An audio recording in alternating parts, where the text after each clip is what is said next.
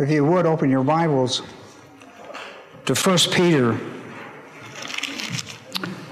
We have been in a study on the burial of the soul of Jesus. Most people are familiar with the burial of his body, but not the burial of his soul. And there's a lot of teaching on it, and it surprises us sometimes because we've never heard it and we've been in church a long time. And it was a very big teaching of the new covenant. It's part of Jesus dies for our sins, is buried and raised from the dead on the third day, called the gospel.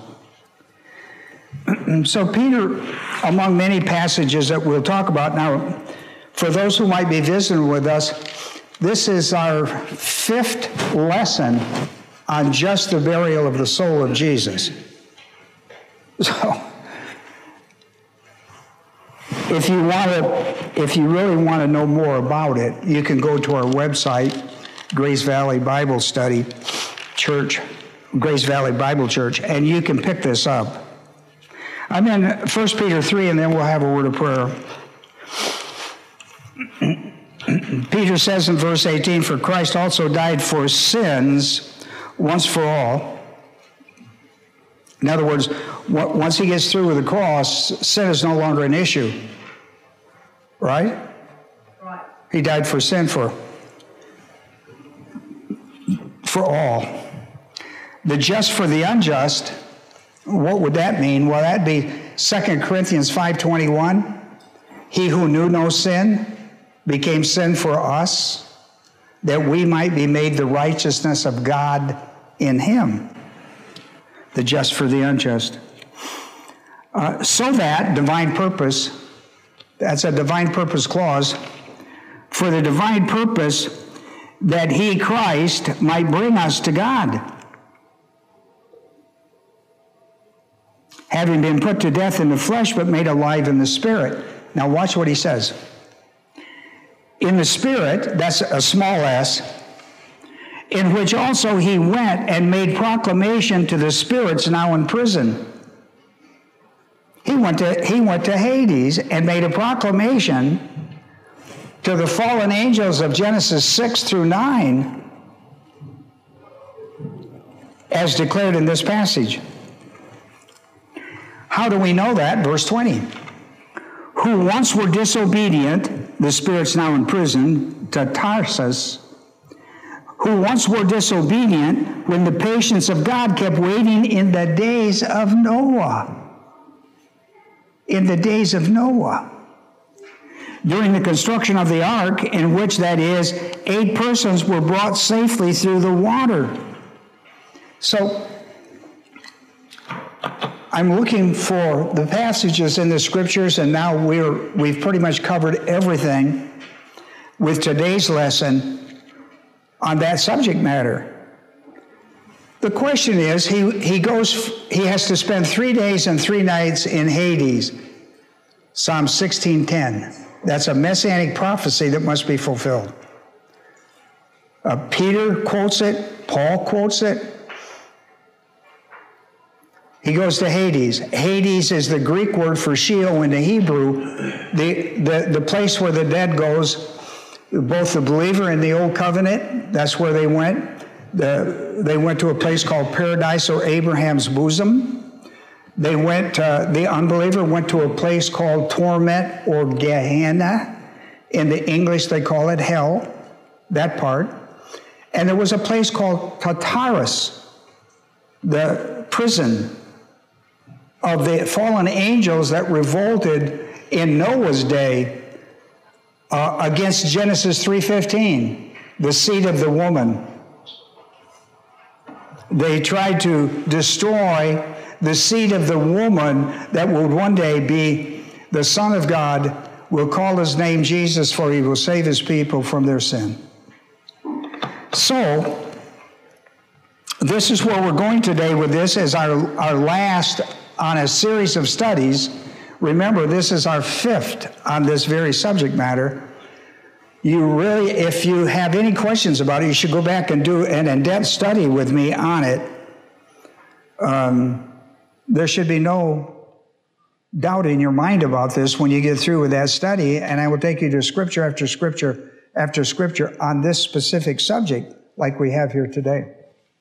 So let's have a word of prayer. If you believe that Jesus died for your sins, was buried and raised from the dead on the third day, if you believe that for your salvation, then you have the indwelling ministry of the Holy Spirit. Because you live in the church age under the new covenant. Every believer is indwelt by the Holy Spirit of God, the third member of the Godhead. Why? Why did God send when Jesus was here, he was the comforter. When he left, he said, I'm going to send another comforter, another like the same kind, deity. The word was allos.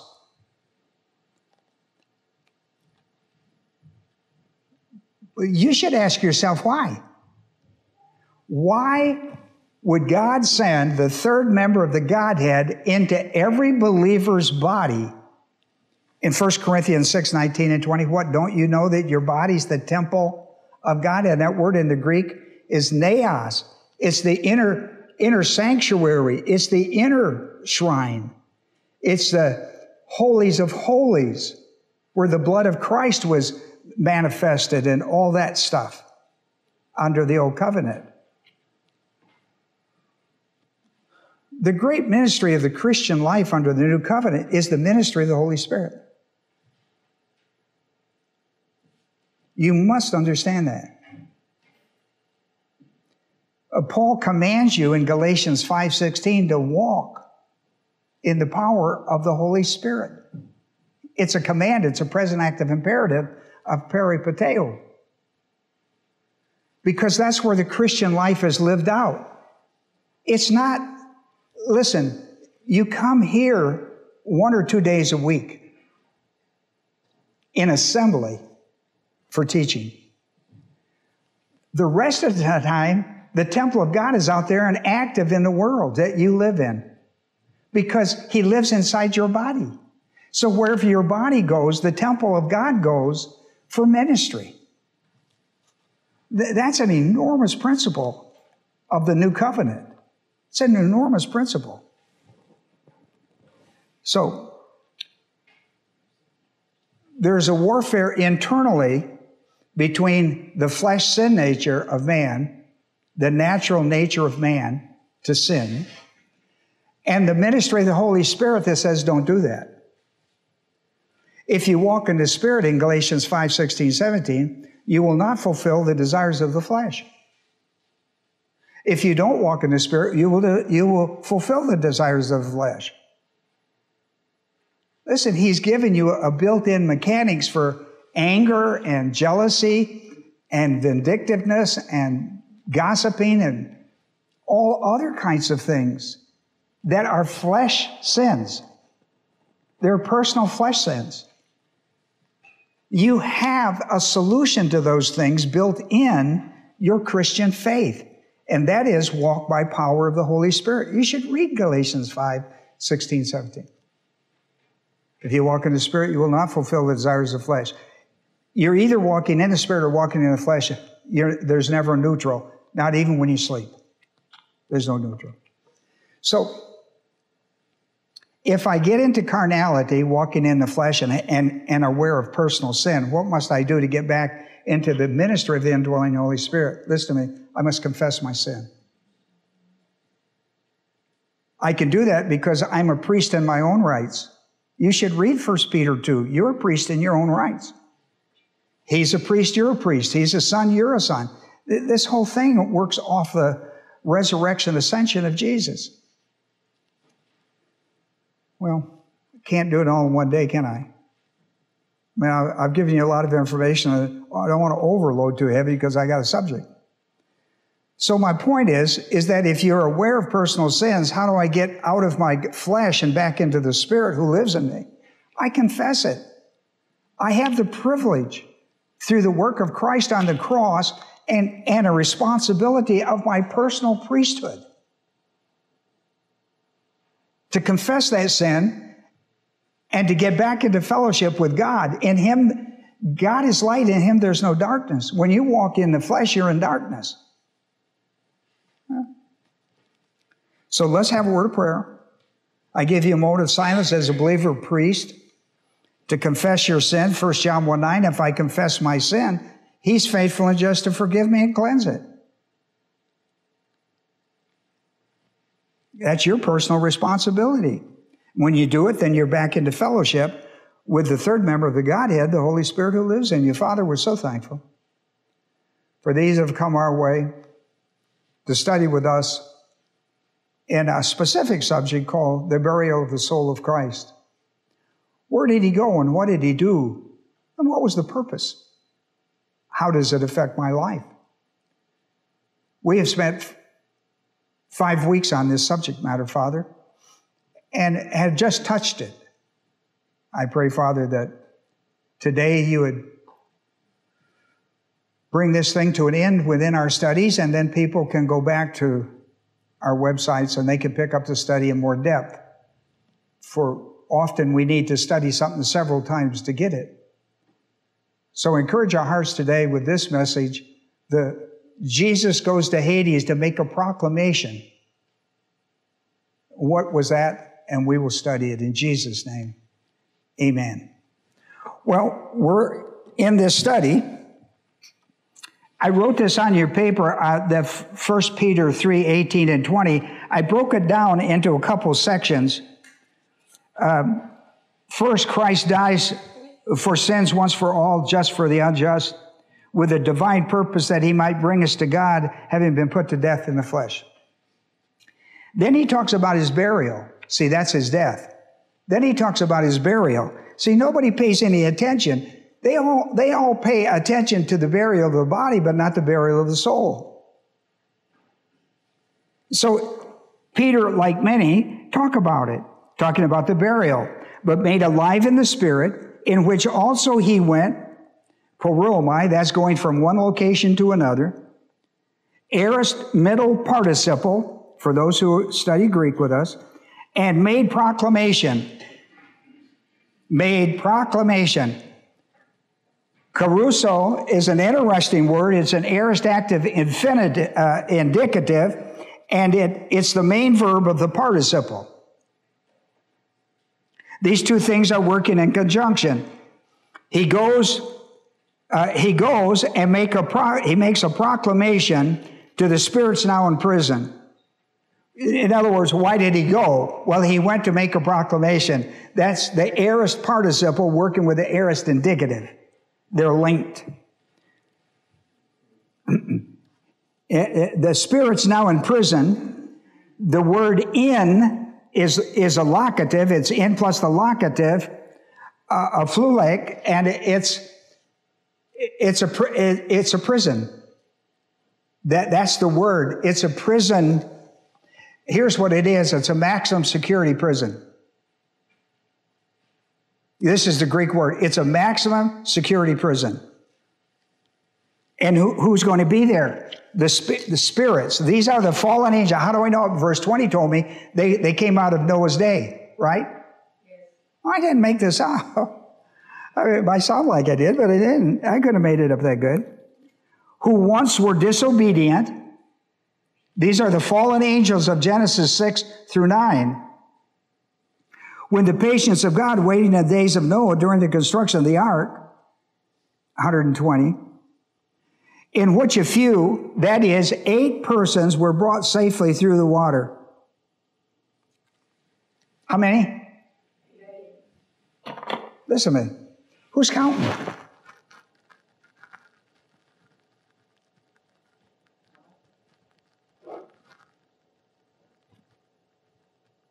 How do we get to 8?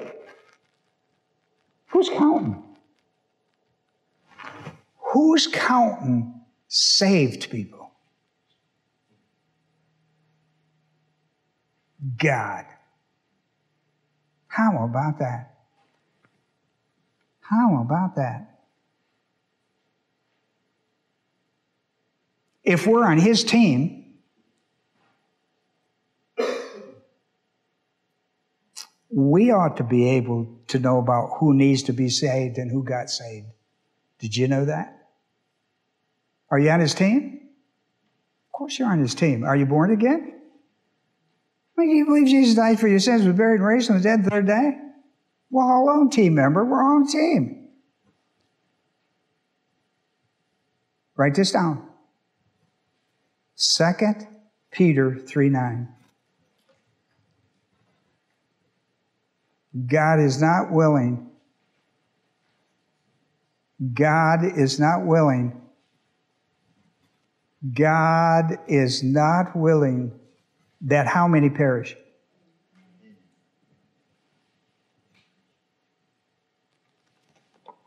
All right, let's look it up. I'm in 1 Peter. Let's go to 2 Peter 3:9. Shows you God's heart. Shows you where yours ought to be, mine. The Lord is not slow about his promise, as some count slowness, but is patient towards us, not wishing for any to perish, but for all to come to repentance. Huh? God is not willing that. How many? None. So he's going to do everything on his end.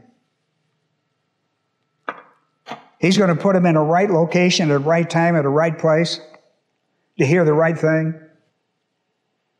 Be with people who can explain it if they didn't understand it. Man, God does a whole lot to get one person saved. Did you know that? Boy, I know it. He moved a whole lot of pieces in my life to get it there.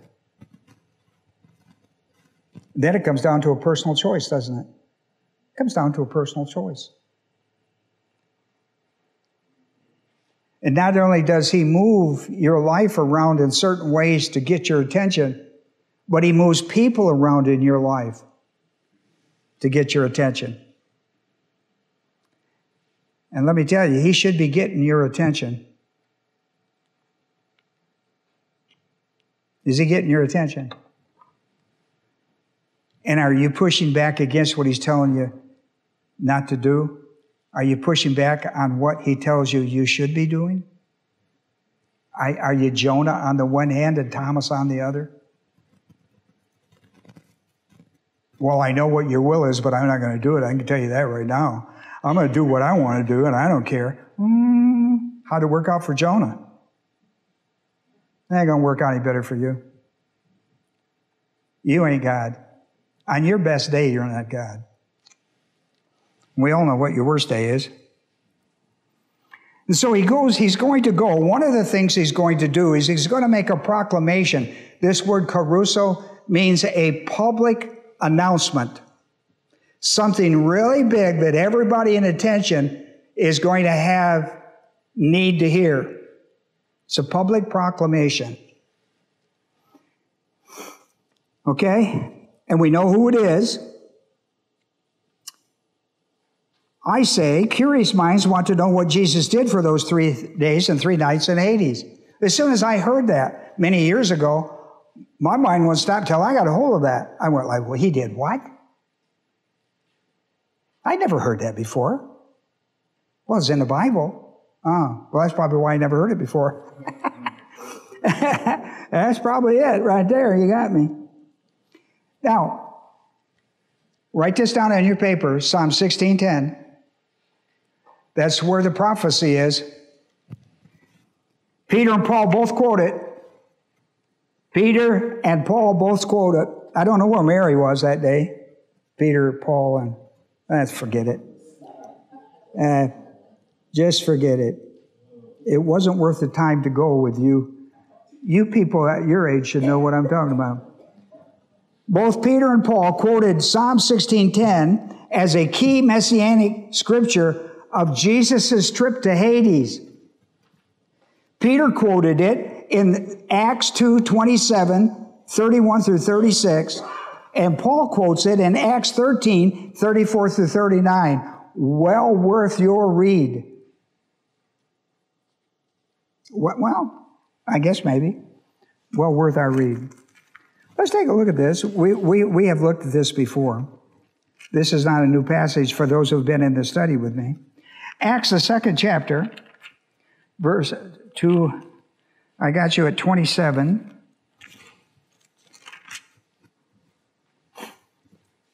He's quoting, he's referring to David as a prophet, not a king.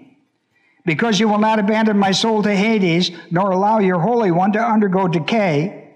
He's quoting Psalm 16:10. If you have a study Bible, they're going to refer you to verse 31. He looked ahead and spoke of the resurrection of Christ, that he was neither abandoned to Hades, nor did his flesh suffer decay. Right? Then you can go on and read through verse 36. It would be good for that. Then Paul quotes it in Acts 13. Remember, the key verse was Psalm 16:10. In Acts 13, verse 34, I'm just jumping in there. As for the fact that he raised him up from the dead, no longer to return to decay, he has spoken in this way, I will give you the holy and sure blessings of David, the prophet. That's what he's talking about. Therefore, he also says in another Psalms, you will not allow your Holy One to undergo decay. In other words, he's talking about his body and his soul. He's talking about his body in decay, and he's talking about his soul in Hades. And then David, after he'd served the purpose of God in his own generation, fell asleep. And so the point is, David is not talking about himself. He's talking about the Messiah, whom God would raise and not go under decay. All right? So it's important. Look, people go like, where do you find that in the Bible? Well, I'm showing you where I find it. And you should read it. Okay? You should read it. Paul talks about it again in Philippians 2:8-11. In verse 10, he says this. I wrote it on your paper. Now watch this, because people read the Bible and don't study it. Every knee will bow of those in heaven, on earth and under the earth, and every tongue will confess that Jesus is Lord, to the glory of the Father. Right?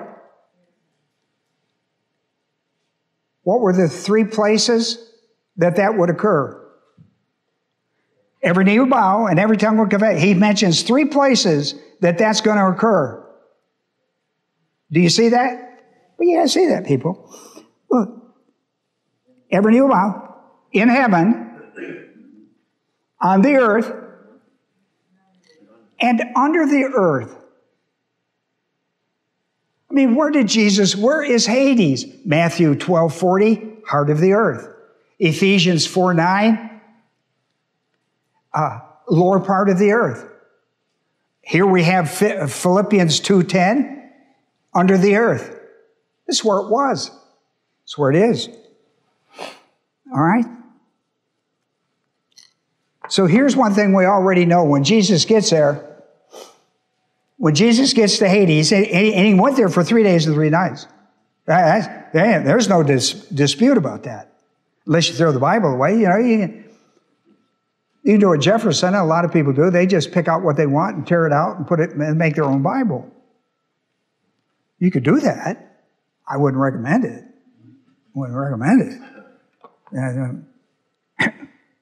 You get in big trouble with a man, but every knee will bow and every tongue will confess. 3 places, right? All right. Yes. When is this going to be under the earth? When Christ goes there. And so we know one thing's going to happen is that no matter who identifies him, every knee's going to bow and every tongue's going to confess that he's the Lord. Well.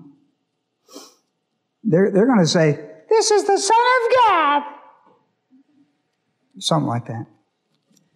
So let's take a look. Where does he go and what does he do that the Bible tells us about?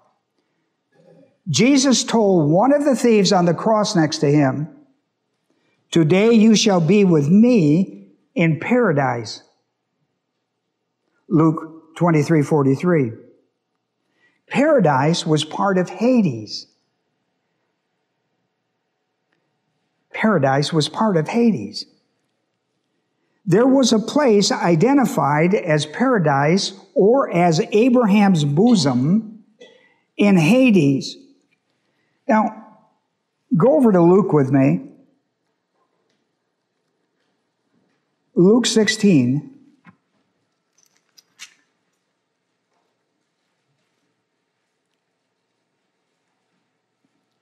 And in verse 19 through 31, Jesus talks about a rich man in verse 19. In verse 20, a poor man, and they both died, and their funerals were held on the same time. This is not a parable, because you don't have people's names that can be identified by a phone book. Yeah, you could look this up in the Jewish day. You could go back to when was a funeral held on yada yada day, and was there a rich man and a beggar, Lazarus, buried at the same time? Yeah. Yes. I mean, a poor man. So we got a rich man, and he's described as very rich, and a poor man who is described as very poor. And the poor man longed to be fed with crumbs which were falling from the rich man's table. Besides, even the dogs were coming and licking his sores, right? That's a medical help. Dogs were the medical help that he had. The rich man could afford to get whoever was available, right? But the poor man was so poor that the only medical treatment he had for sores all over his body were the dogs who come. And he could find some comfort by them licking him. That's pretty poor, wouldn't you? I don't want to be that poor. Well, anyhow, that's pretty poor. Thank God for the dogs, though, huh? See, I'd be worried about a whole bunch of dogs coming by licking all my sores, thinking that they're thinking about, in a little bit, I'm going to have the whole meal. See, that's the stuff that would bother me. I would go, they just may be early to the party. But anyhow, now the poor man died and was carried away by the angels to Abraham's bosom. That's also called, Jesus says to the thief, that's paradise. To him, this is Abraham's bosom to the Jew. And the rich man died and was buried. In Hades, he lifted up his eyes, being in torment. That's why we call it torment, the place where the unbeliever goes. And saw Abraham afar off and Lazarus in his bosom. He cried out and said, Father Abraham, have mercy on me. Send Lazarus so that he may dip the tip of his finger in water and cool off my tongue, for I am in agony in these flames. Abraham said, Child, remember that during your life you received good things, likewise Lazarus bad things, but now he is being comforted here and you are in agony, in torment, say, as an unbeliever. Besides all this, between us, watch this now, between us and you there is a great chasm fixed, a great gulf of separation, so that those who wish to come over from there to you will not be able, and none may cross over from there to us. In other words, they're in a fixed place. The believer is in paradise or Abraham's bosom. The unbeliever is in torment. A gulf separates them, right? And there's some understanding between them. He said, then I beg, watch this now, verse 27 is dynamite. 27 to 31 is dynamite, pay attention. And he said, then I beg you, Father, that you send him to my father's house. Watch this. This is the guy in hell. This is the guy in Gehenna. This is the guy in what's called torment, the unbeliever. Watch what look what he says. Okay, since we can't negotiate, send him to my father's house. For I have 5 brothers, in order that he may warn them, Lazarus, so that they will not also come to this place of torment. Boy, he is interested in missionary evangelism, is he not? But he can't do it. He's hoping somebody will do it. Listen to me. Why not you and I? Why not you and I? Somebody's got to do it. The guy in hell is praying like crazy that somebody would give the gospel to his 5 brothers.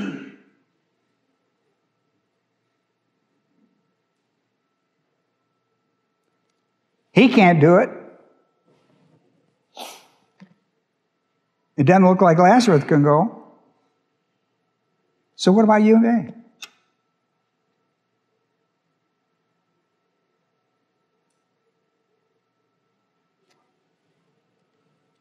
Why not you and why not me? He said, no, Father. Abraham said, but Abraham said, they have Moses and the prophets, let him hear them. In other words, they have the scripture. He said, no, Father Abraham, but if someone goes to them from the dead, they will repent. Listen to what he tells them. He said to them, if they do not listen to Moses and the prophets, the Bible, they will not be persuaded even if someone rises from the dead.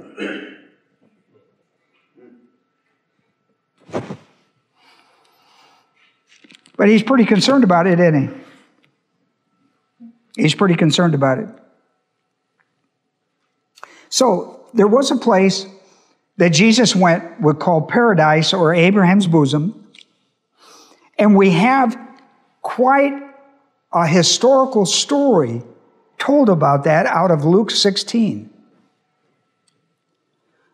It was a place where the old covenant believers went after death to await, talking about believers, to await their order in the first resurrection of 1 Corinthians 15, 20 through 23, and Revelation 25 and 6. Now, I don't have time to read all these scriptures, but I expect you to do it. If I put it on your paper, I expect you to what? Read it. All new covenant believers, such as you and I, when we die, we go to the third heaven, paradise. We go up, we don't go down. This will occur at our death or the rapture of the church. I gave you scriptures of 2 Corinthians 5, 6 through 8, and 1 Thessalonians 4, 13 through 18. A second thing that should be called to attention was this idea that across from the Hades paradise was this great chasm, so that the people could not go from one place to another, but they knew there were 2 different places. Agreed?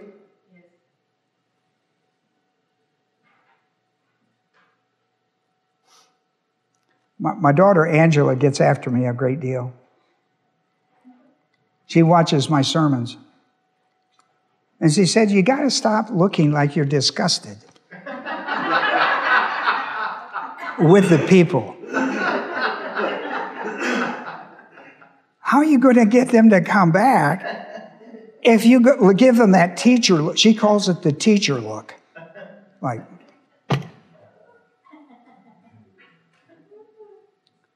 so I'm really working on it. So when I feel that kind of coming on me, I'm going to say it just to help me, okay? I pray that God would send you to us, not from us. So if I get a little nutty with this stuff, it's just who I am. I don't mean anything personal about it, but the only way you learn this stuff is you study it. You can't get it from alphabet cereals. You got to study the Bible. So we have this chasm, so that those who wish to come from one side to the other cannot. Torment is where the unbelievers of the old covenant as well as the new covenant go at death, We learn this from Luke 16, 19 through 21. In Mark's account, Mark, in the 9th chapter, 43 through 48, calls this place Gehenna. In the English, Gehenna is called hell. The English translation, that's not true of Hades or Sheol, but it is of Gehenna. And when you read it, you will see it where the worm never dies and the fire never goes out and people are in torment. It's called Gehenna, the place of torment. When describing what the conditions are in it, they call it Gehenna. You just should know this stuff.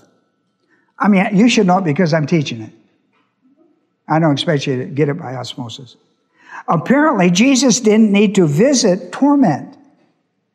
I gave you the Greek word basanas. He didn't have to actually go visit, did he? Because if he goes to paradise, people can look across the gulf.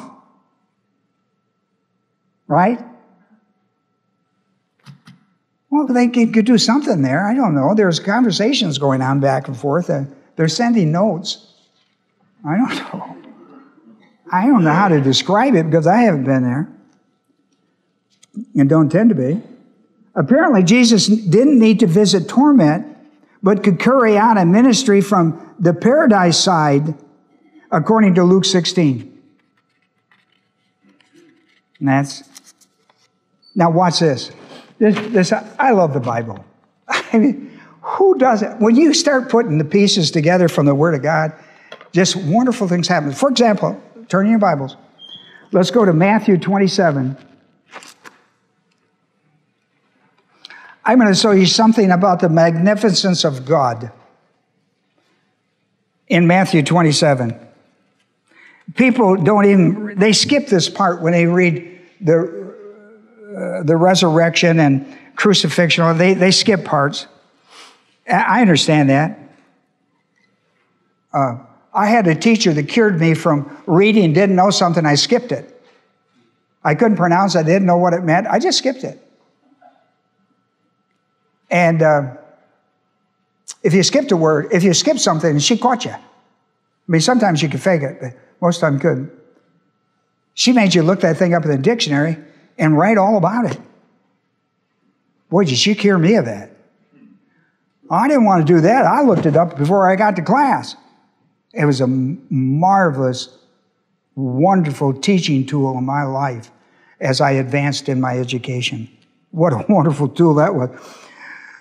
God bless Phyllis Breening in the 6th grade. Woo. What a wonderful teacher to my life. I don't know about anybody else's. I know about mine.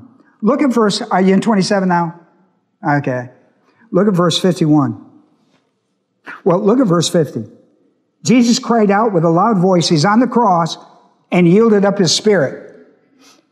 Now Christ has died on the cross. Behold, watch this now. Behold, the veil of the temple, that's the veil of the inner sanctuary of the holies of holies, the naos. Behold, the veil of the temple is torn in two from top to bottom, and the earth shook, and the rocks were split. Tombs were opened, and many bodies of the saints who had fallen asleep were raised. Da-da-da-da-da-da. Did you read that? And coming out of the tombs after his resurrection, they entered the holy place and began to appear to many.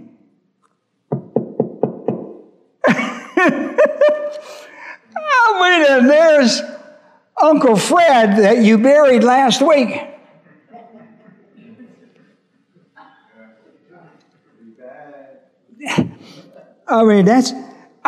You just go nuts with this stuff, don't you? Not just me. Now, the holy city appeared to many. And now the centurion who was with him, keeping guard over Jesus, when they saw the... I love the story about the guards. And when an earthquake, things were happening, became frightened and said, surely this was the Son of God. And if you read other passages, they fall over dead, like dead men and all that. I mean, the security guards, they've left their post unconsciously. They couldn't get them. They couldn't bring them before the military court because they went AWOL because they all passed out. That's too funny for me. I don't know. Hey, how about this though? These are people who have died under the ministry of Jesus. That 3-year ministry of Jesus.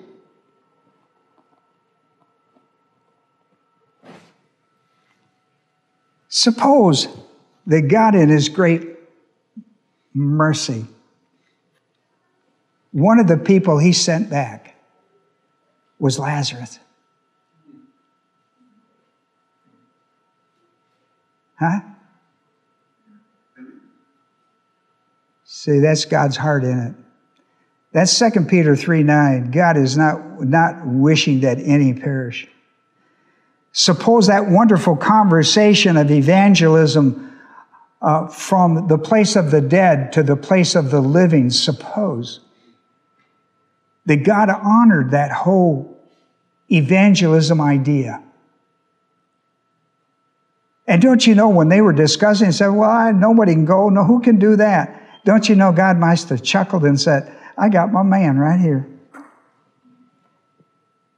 And in just a few days, I'm going to set him loose. And guess the first place he's going to go? Huh? To the 5 brothers of the rich man, ain't he? Isn't that a wonderful story? I don't know. I don't have any evidence that he did that. But it wouldn't surprise me that God would do that.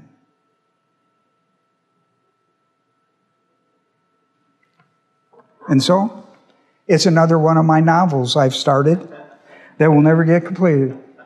I write about this stuff. My mind goes crazy with that stuff. I can see that in my mind. I can see God doing that.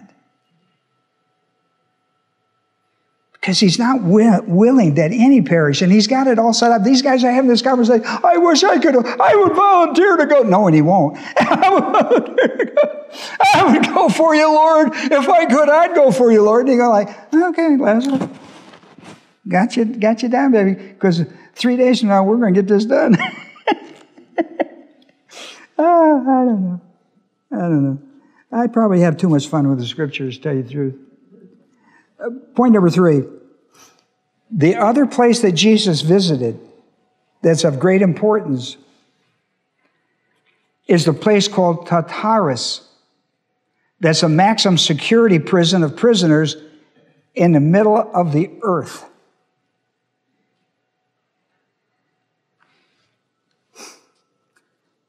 First Peter 3:19, He went and made a proclamation, a caruso, to the prisons, the spirits in prison. That's maximum security of the fallen angels of Genesis 6-9. And Peter goes on to describe that. In Jude 6, the angels, they are described as the angels who did not keep their own domain, but abandoned their proper abode. He has kept in the eternal bonds under darkness for the judgment of the great day. That's going to be when they are cast into the lake of fire. I put that on your paper according to Matthew 25:41 and Revelation 20, verses 1-6 and verse 10. The great day. In 2 Peter 2:4 and 5, Peter writes, for if, now watch, some of you know that the if in the Greek language is really important. This is a second-class if. There are 4. This is a second-class if in the Greek language. And here's how you should read this. If God did not spare the angels when they sinned, here's how you explain, and He didn't.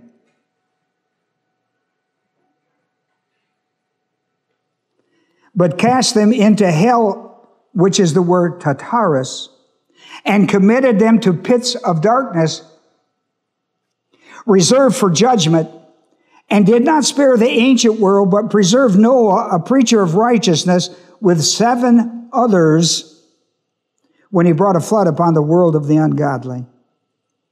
Yeah, something. So we know something about his trip. a wonderful study for you. You should really study this because you'll probably never get this stuff laid out doctrinally, categorically, as we do here. But I'm just nerdy about it. I know that. Because I'm curious about all this. What did he do? And where did he go? And why? See? And listen, the scriptures tell you. If you're interested, you can study it and he'll tell you. And I told you today what I've learned. This is a wonderful thing. Now, these angels in Tyrus, right? Tyrus. Listen to this. Mid-trib. You know, the tribulation of 7 years? Watch this now. Mid-trib. They're going to be released. Did you know that? And they're going to cause havoc like you can't believe. The last 3 years. And they're going to have the great war of Armageddon.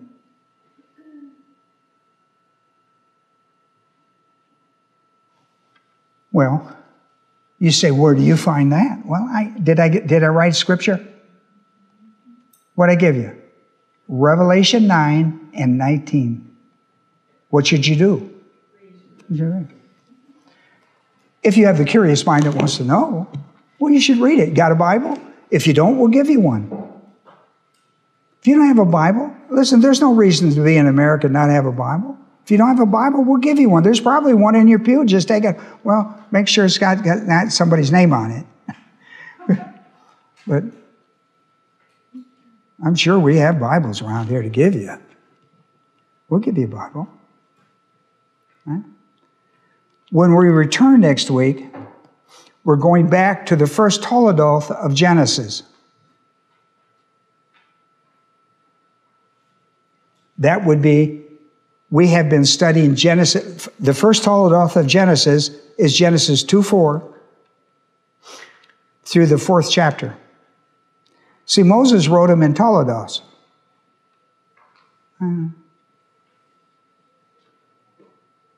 I tell you that because nobody else will.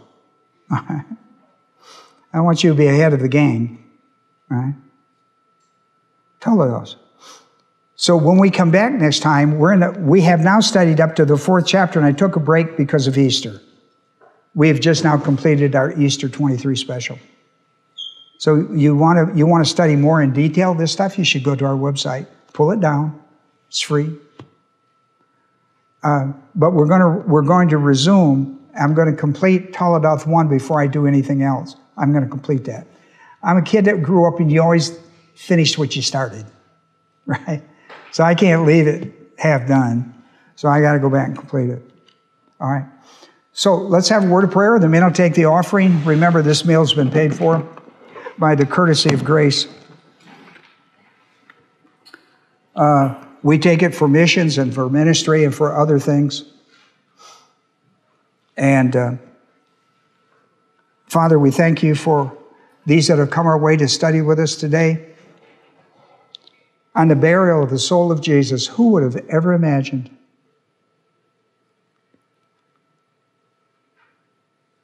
There would be so much information on it. Wow. And for me, Father, I walk away just plagued in my soul about the rich man's wanting the gospel to be taken to his 5 brothers who were on earth and plead with them for their souls that they may not come to this place. And he wanted Lazarus to do it. And Abraham says, well, that's not our call. But when we read Matthew 27, it could have been, couldn't it, Father? At least it makes a good story. We need to fill that slot in our life. We need to tell other people the good news. Let them do with what they want with it. They have the freedom of volition. But they've got to have a hearing to be able to have the volition to say yes or no. It's our responsibility to bring a clear gospel to the lives of other people. The Holy Spirit's desire is certainly to do it, to bring conviction of sin, of righteousness, and judgment, if we will just tell the story, if we will just give them the gospel.